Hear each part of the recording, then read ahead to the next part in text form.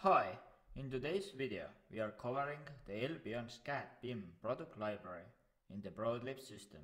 After you have downloaded and installed ProdLib desktop application and installed Elbjörn's library, it can be used on the desktop as a separate application in order to view the information inside the library. If you want to also view the CAD BIM models, you need to have installed the corresponding softwares. Elbjörn's library has the support for AutoCAD and Revit softwares. The library contains heating and drying fan systems and building site lighting products. Through the library, users can access directly product datasheets and AutoCAD, Revit and IFC models. The library is directly linked with AutoCAD.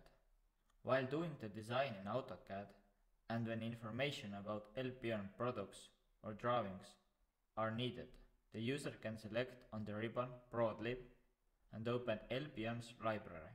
From the library, AutoCAD drawings can be inserted directly into the project that you are currently working on, or necessary product information can be obtained.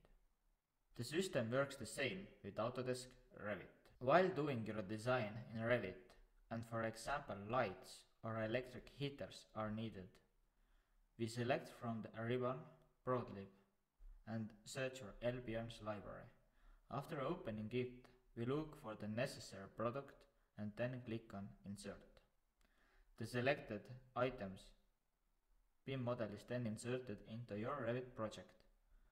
The inserted BIM model is a simplified digital twin of the real product and has all the product characteristics described in it.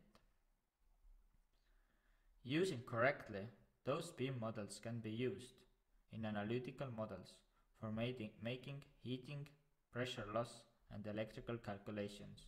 When working on large projects, quantities can be obtained with few clicks or modifications can be done fast by editing just one single model.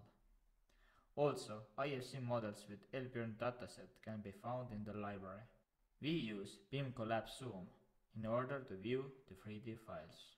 Thank you for listening.